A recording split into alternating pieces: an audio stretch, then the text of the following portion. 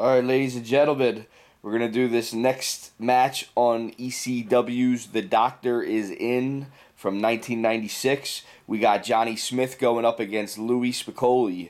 And, Louie, his name has really stuck around pro wrestling after, his demise almost sometime around 25 years ago. And, the Spicolli driver was named after him. And this guy just was one of those guys, man. He could back it up with his work. And here we go. So Louie Spicolli hit a beautiful German suplex with a great bridge. Some cool submission moves that he had going on. A very nice spine buster. And, he hit a Northern Lights suplex where he hit another amazing bridge. It's beautiful, beautiful work.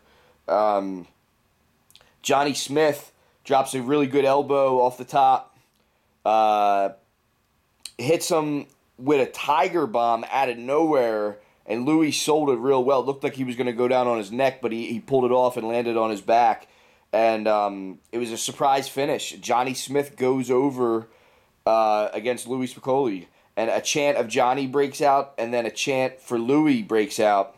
And they end it with a handshake. And it was a good match, man. Nothing like crazy, but it's always good to see Louie Spicolli go. And I'd never really seen Johnny Smith's work before, unless I saw this match a while back because I had the VHS tape and I just forgot about Johnny Smith because I still don't know really who Johnny Smith is.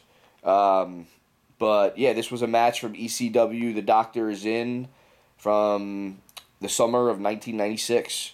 And if you remember that summer, that was the summer that Tupac Shakur set the country on fire with music.